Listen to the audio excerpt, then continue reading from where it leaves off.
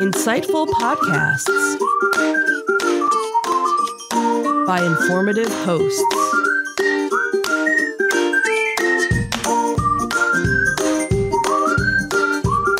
Insights into Things, a podcast network.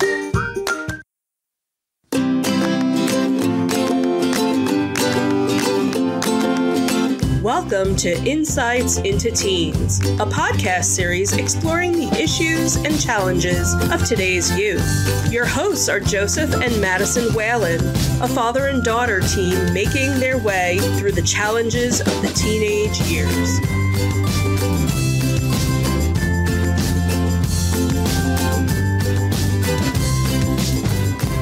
Welcome to Insights into Teens. This is episode 75, Personal Freedom. I am your host, Joseph Whalen, and my mature and responsible co-host, Madison Whalen. Hi, everyone. How you doing today, Maddie? Pretty good. Anything exciting this week? I was just doing another virtual camp this week. I just finished it up today, which was a Minecraft story land world kind of thing, where we basically told a story through Minecraft. So cool. Did you have fun? Yeah, I did. Nice. So this week we are talking about personal freedoms. Do you know what we mean by personal freedoms? I think by personal freedoms, you might mean, in a way, sort of responsibilities, like we kind of talked about before, like how when you're younger, there are more boundaries, and when you get older, you get to release some of those boundaries, that kind of thing. Yeah, kind of like that.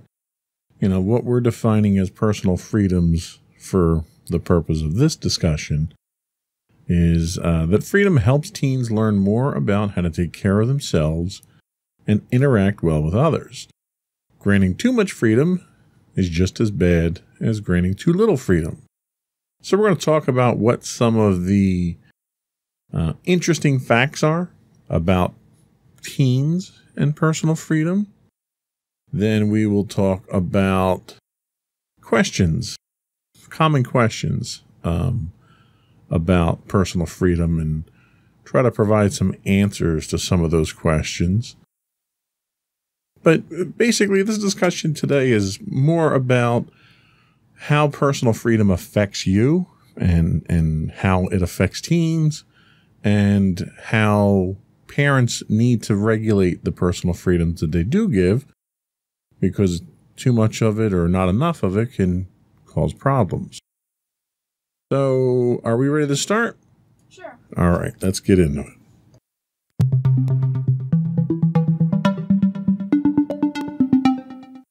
So the first thing that we're going to talk about are 5 facts about teenage personal freedom. And this comes from a website called iMom, which we've used in the past. So the first fact they talk about is freedom wields a greater influence than parents or peers. Now, as a teen, do you find that your desire for freedom or the allowance of freedom is more influential over you than, what mommy or daddy might want you to do? What exactly do you mean by that? I don't really understand too well. Well, like, for instance, if you have the freedom to go to bed when you want, and, in the summertime, you don't really have a set schedule that you have to worry about, so you can go to bed whenever you want. Mommy and daddy may go to bed at 10 o'clock at night, and you're allowed to stay up late. Do you feel compelled to abide by the self-imposed bedtimes that mommy and daddy put on ourselves? Or do you just do whatever you want when it comes to that type of freedom? I mean, I know that I need to sleep, especially after learning that if you don't get enough sleep, not enough sleep can definitely turn out pretty bad. So having the freedom to choose when I go to sleep, I go to sleep I go to sleep after you guys, but not long after. I'll stay up for a couple extra minutes before you guys, and then I'll just go to sleep when I feel like I get tired, or if I'm just too bored and I don't have anything else to do, and I'm like, you know what, I'm just gonna go sleep, because that's when my brain is, for some reason, in full tact. Gotcha. Okay. Well, the study here did a survey, and they found that over the years, many studies and parents have asked whether parents or peers exert a bigger influence over kids' behavior. And the research suggests that this question misses the main point. When freedom is added to the mix, it seems to far outstrip the influence of any person. So here's a couple of questions that they had. So the first question they asked was, when you do something that your parents would disapprove of, what's the best description for the reason that you do it? And there were 3 answers. And I'm going to ask you what yours is before I tell you what these numbers were. So the first answer was, I'm just being rebellious against my parents. The second was, I'm just doing what my friends want me to do. And the third was, I'm just pursuing my freedom and my ability to do what I want to do. Of those 3, which would you answer? I'd probably answer with the third one, because for the first one, I don't want to be rebellious against you guys. I'm not a rebellious teen. I try to stick to your boundaries. 2, I don't really get influenced by my friends to really do anything rebellious or anything you would disapprove of, because 1, my friends aren't like that, and they don't pressure me to do things that would upset you guys. And 2, I don't really have too much contact with them now, so I'd go with the third option. And you would be in the majority. The 89% of those surveyed had the same answer. Wow. So that's an instance where, freedom itself may override, parental desire. Mm-hmm. The next big question that they asked in the survey was, think of something that you really want to do that your parents might disapprove of. Which statement most closely describes you? And there's 3 again here, so you pick which one best describes you. If I want to do something, I'll usually find a way to do it no matter what my parents think or say. Option 2, even if I really want to do something, and even if my parents would never know, I generally don't do it if they would disapprove. And the third one, if I want to do something, I'll usually find a way to do it, although I'd hope my parents wouldn't think I was being too bad. Which of those would you say fit you best? I'd say maybe the middle. I don't really want to rebel against you guys, and I don't really want to do anything that you disapprove of. So I would probably fit in the middle category. And 31% of those who responded said the same thing. The higher majority was the last one. They'll do it, but they hope the parents wouldn't think they're being too bad. So just, the original survey itself didn't include freedom in there. It was more who influenced more, parents or peers. And the study basically said, well, you're not asking the right question. Mm-hmm. So the next fact that they had, which I thought was kind of funny, was that under the influence of freedom, kids may do stupid things. Now, that's kind of blunt and to the point, but they say, like addicts under the influence of a real drug, kids get high on the thrill of freedom and may not be thinking clearly.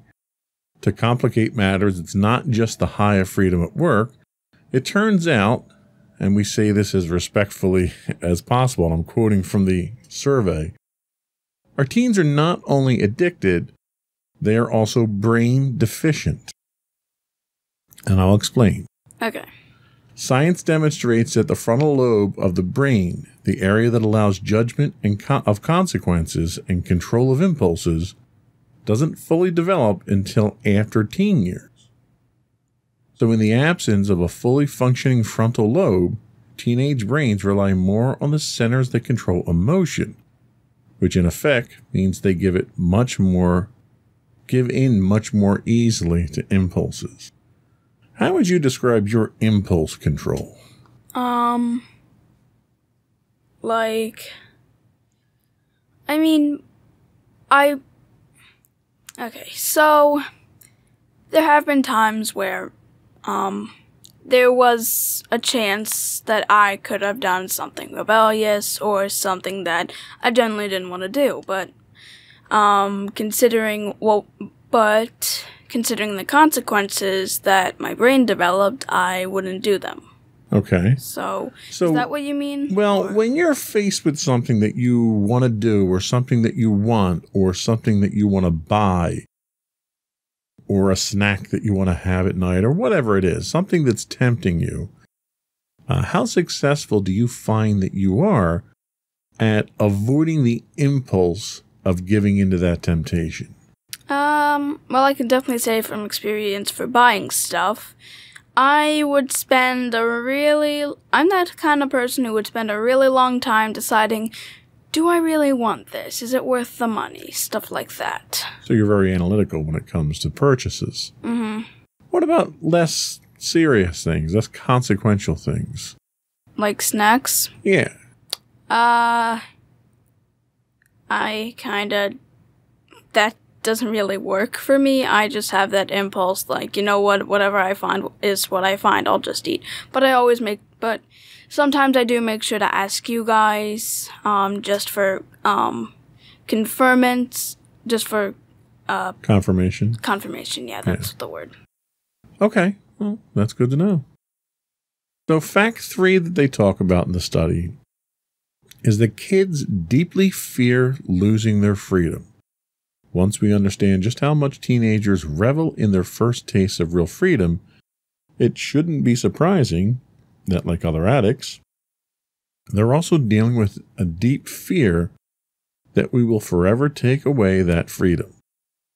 An enraged teenager's out-of-proportion response to your words or actions may be a sign that you set off the ultra-sensitive loss of freedom radar. How do you feel about the prospect of losing what freedom mommy and daddy have given you? Is that something that's a real fear for you? I mean, I really do appreciate the freedom you guys have given me, and with some of the freedoms, I would be scared that you guys would take it away because it would show that I wasn't responsible enough to have it, and it would just cause a whole loophole of worry and fear, and just a downward spiral. Now, have we ever had an instance where we've had to take away any freedoms that we gave you? I mean, I'd only say that you only put restrictions on, like, every day at 8, stop going on devices, and then go watch a movie with mommy. But that wasn't really taking away too much freedom. I was able to, work with it. So, other than that, I really don't know too many times where you had to take away my freedom. And I would agree. I mean, fortunately, we don't have disciplinary problems with you, so we've never had the need to revoke any freedoms that we've given you. In fact, if anything, I think you've continued to take on more freedoms and more responsibilities, which, it's a testament to you. So fact 4 says that teens will do anything to get freedom and avoid losing it, including deceiving themselves and you. Driven by the all-consuming quest for freedom and the intense fear that we'll revoke it, even teenagers, who are generally good and trustworthy, sometimes resort to bad behavior.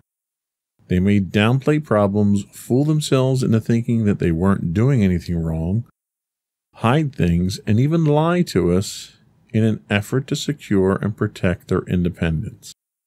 Have you ever had a situation where you've had to try to deceive mommy and daddy so that you didn't get in trouble or lose a freedom or have some consequence imposed on you?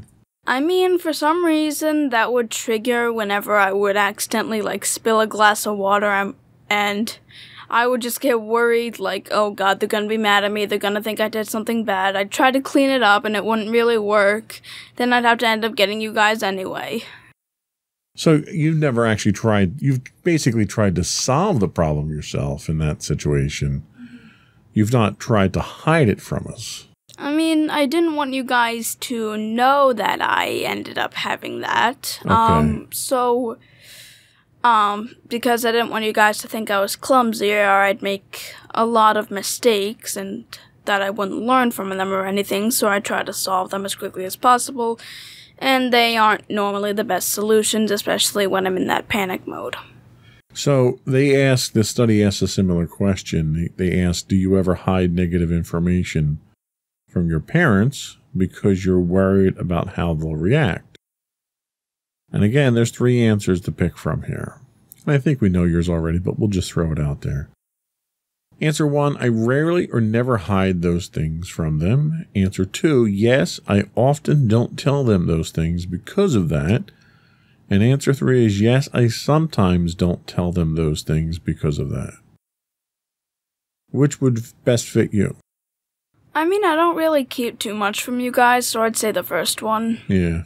And that's the lowest percentage. Most kids are in that last percentage there where they sometimes don't tell their parents about these types of things. But like a good example would be if you got a bad grade in school or you failed a test or something like that. And then, it came home in your folder and mommy or daddy had to sign it and you sort of throw it in with a bunch of other papers so that we didn't look at it.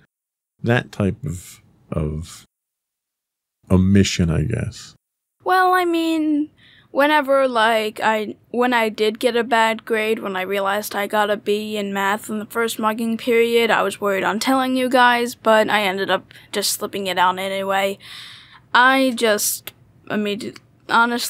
I seem shaky when I'm trying to say it, and I need to normally take a deep breath when saying it, but it ends up getting out anyway. Right. Okay, well, we appreciate your honesty. Question 5 says, ironically, too much freedom can be scary and our kids want to involve us in their quest.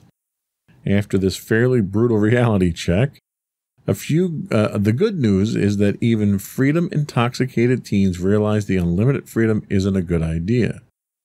One girl in a study eloquently captured the perspective so many teens shared by saying, my parents are really strict and I'd wish they'd lighten up a bit. But if they didn't give me any rules, I know they didn't love me. We expect some boundaries. How do you react to that? Does that resonate with you? Does that make sense with you? I mean, yeah.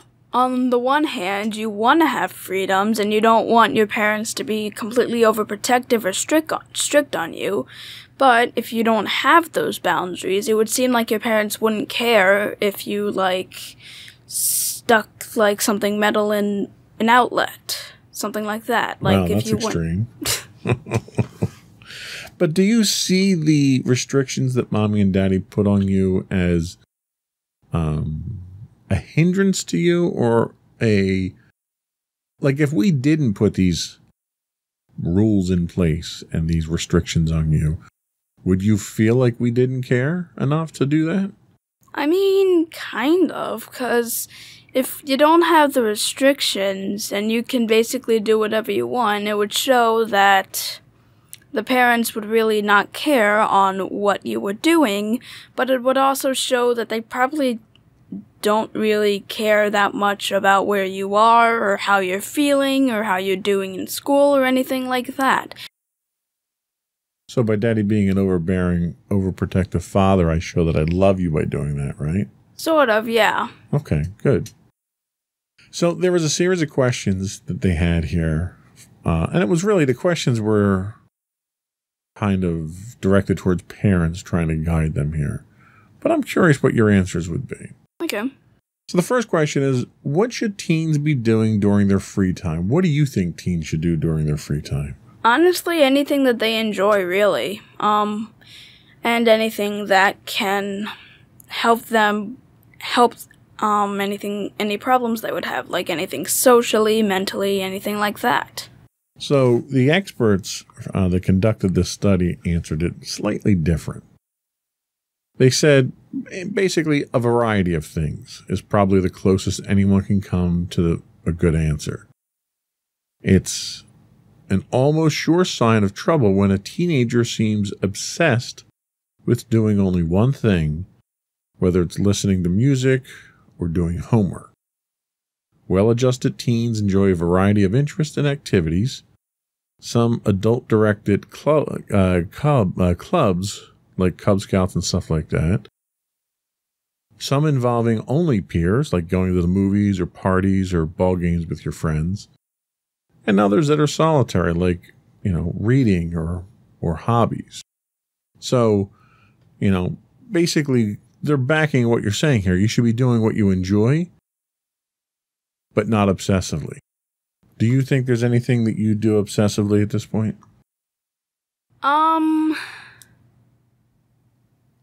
Not entirely sure. I think maybe The Sims?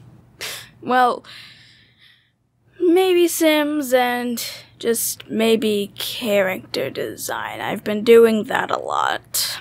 Okay, fair enough. The next thing they ask is, should I allow my teenager to do, quote, unproductive things, such as driving around in a car? Which obviously doesn't apply to you just yet, but what do you think about that? Do you think you should be allowed to do unproductive things? I mean, yeah, but not too often. Like, you can do unproductive things when you're bored, because no one really wants to be bored, especially now, so it's a good way to keep you entertained, at least, but you can always back it up with a few small productive things, just to keep them on their toes. And I think that's a good answer. They say unproductive doesn't necessarily mean harmful, but these behaviors should constitute a minor part of the teen's total activity. So, spot on with what you said there. Mm-hmm. The next thing they ask is, how can I set reasonable curfew? Well, although I don't actually have curfews, I would have to think of it as sort of the movie time thing. And bedtimes. So I think reasonable curfews, they can get slightly extended if the teen has been following them well and they're doing well, or it's something with age. But if they do end up abusing that, then you'd have to either have consequences or prove to them that although you're going to add a few minutes off of the curfew, then you at that point, but since they weren't really following it, they'd have to stay with the same one for a little while longer. And I think you're spot on. The study basically says the same thing. It should be age specific. If it goes off without a problem, they should be able to, increase those curfews. So I think you hit the nail on the head there. And the last question that they have here is one that you had already commented on when we talked about it before the show. When is it okay to let my teen start to date? When do you think it's okay? So, do you mean play dates or actual dating? Actual dating. You said when I'm 16. That's when I can start dating. Did I say that? I was pretty sure I said 26. What? 26? I thought you said 16. I think Mommy said 16. And so what do you think? What do you think is fair? When should that determination be made? Well, for one, I don't think it should be. I think that every single gender should have an exact time to where they're supposed to date, and not the guys are allowed to date sooner than the girls because the fathers are overprotective of the girls. Okay, so you think when we make that determination, it doesn't really matter when it is, as long as it would be applied evenly across the board by gender. Yes, because apparently whenever there's a female child and a male parent involved, for some reason they're not allowed to date until their mid-20s. Well, and that's because the male fathers involved in the female daughter's decision knows what the male boys at her age are like. So that male father is more overly protective because there are far more predatory boys at that age than there are girls at that age. Yeah, but I don't like how it's been subjected by gender. I can understand your point from that view. Well, the subjection by gender has nothing to do with the trusting you, and it really has nothing to do with your gender. It has everything to do with the uncontrollable animal instincts of the opposite gender. Whereas by this point in time, girls are far more mature at this age than boys are. So as a result, you're kind of being punished because boys are immature. So it's not really a negative against girls. It's really a negative against boys. You need to be protected more because of the boys. Not because there's anything wrong with you.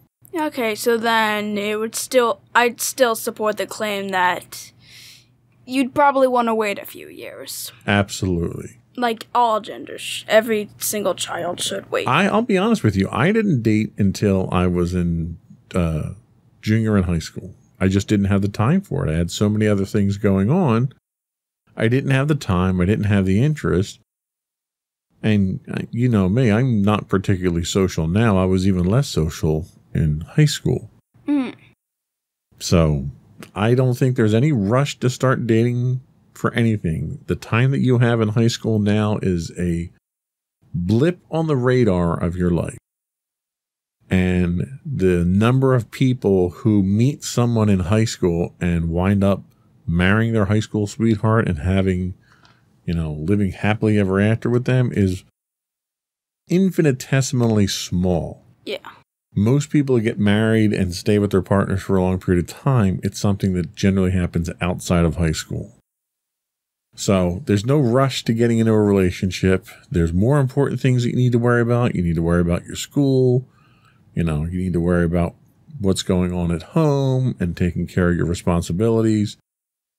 This is a chance for you to grow at this point in time, and relationships are something that complicates that. Yeah, and everyone still needs to know if they want to date or not, who they want to date, and stuff like that. They're still trying to figure out who they are at that point, so they need time to figure that out. So I definitely think my age should definitely not be dating at this point. You still need time to figure out who you are and what your preference is. Absolutely, I agree 100%. Now, without knowing it, I've completely thrown the show off the rails because I skipped the transition between the segments here, and I actually ran through the entire second segment already with these questions. Oh, great. Yeah, I kind of noticed. So I'm actually out of material right now. We're not even exactly a half hour into it at this point in time because apparently I paced the show wrong. Was there anything from a personal freedom standpoint that you wanted to talk about? Did you have questions about my personal freedoms when I was a kid? Any questions about your personal freedoms? Anything along those lines? I mean, sure. I'm 13 now. What were your personal freedoms like when you were 13? My parents were very laid back. Well, my father was strict, but he was largely absent. So anything I got from my mom's side of things.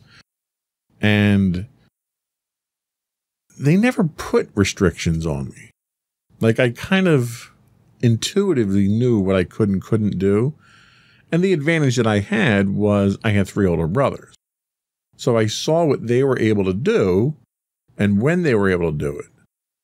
So the assumption kind of was, okay, I'm playing by the same rules. So my parents never laid down any rules. I just did the things that my brothers did when they did it, Mm-hmm. Alrighty, so you basically played follow the leader. Pretty much, yeah. That's the advantage of being the youngest one. Okay. Any other questions? Let me think.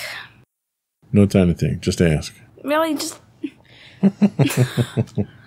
Come on, you said we're not even a half hour in. You want the conversation to run long, give me some time to think. Well, I mean, if we don't have anything else to talk about, we don't need to drag it out. I just didn't know if you had any questions that you had for me.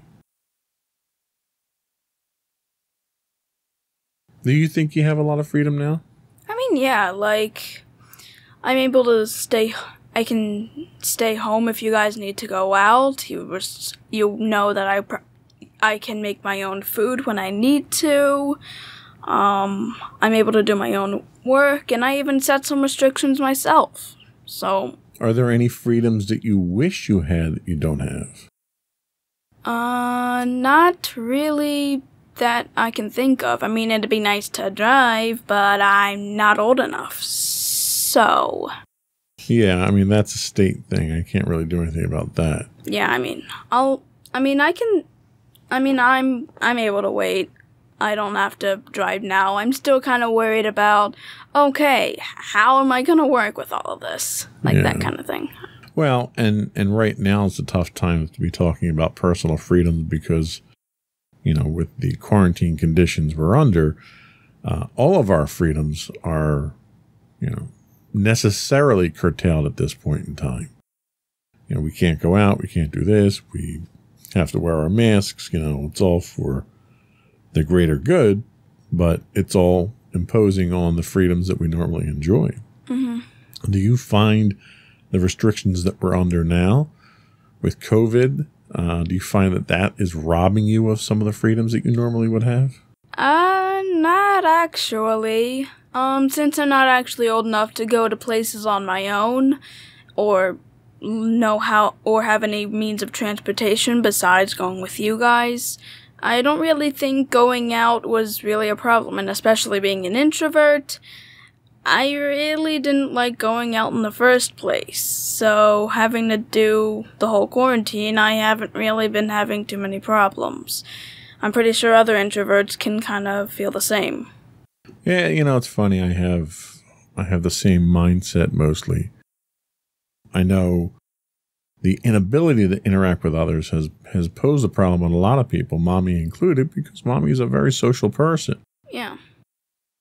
But, for me, I'm indifferent. Like, if I have to socialize, I will, but I generally don't actively search it out. Yeah. So the restrictions we're under now aren't overly restrictive. Yeah. I mean, introverts alike can probably agree with us saying that the whole quarantine hasn't really done much for us. It's just, if anything, the people who really hated socializing and wouldn't do it even if they had to were probably like, hey, now I don't have to socialize when I don't want to. Like that kind of thing. What about your friends? Do you think your friends have the level of freedom that they think they deserve or that they would desire at this point in time? Or do you think that they may be overly free or less free than you?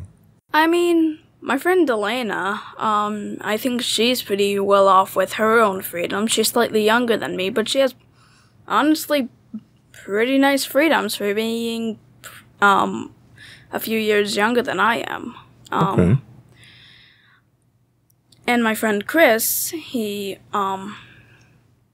actually, when we were doing school and his parents still had to go to work, they trusted him to stay home by himself while he was doing his schoolwork. So I'd say he's pretty well off with his own freedoms. Okay, so it sounds like, for the most part, it sounds like most of the kids that you know have similar level of freedom as you do. All right, well, I think that's really all we had to talk about today. We'll take a quick break, come back, and get your closing remarks and any shout-outs that you have.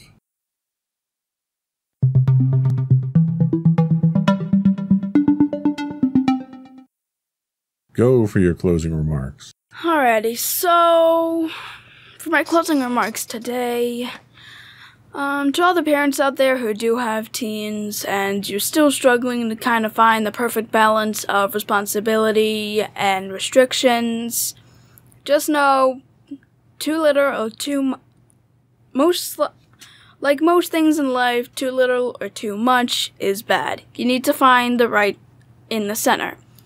You need to have decent restrictions, but also allow your teen to have decent freedoms. Like, you can allow them to stay up, but you can, tell them to go off technology at a certain time. something similar to that. Okay. Makes sense. I think that was all for this week. Before we go, I would invite you to subscribe to us, to the podcast on Apple Podcasts, Spotify, pretty much any podcast clearinghouse out there. If you're looking for our audio versions, we are listed under Insights into Teens, and our video versions are listed under Insights into Things. We would welcome your feedback. You can email us at comments@insightsintothings.com. You can hit us on Twitter at insights_things. Our videos, high-res videos, are on YouTube at youtube.com/insightsintothings. You can get us on Facebook at facebook.com/insightsintothingspodcast. You can get our audio podcasts at podcast.insightsintoteens.com. We stream 6 days a week on Twitch at twitch.tv/insightsintothings. Or you can get links to all those things on our website at www.insightsintothings.com. And don't forget to check out our other two podcasts, Insights into Entertainment, hosted by you and Mommy, and Insights into Tomorrow, our monthly podcast, hosted by you and my brother Sam. Nicely done. And another one in the books. Bye, everyone. Bye.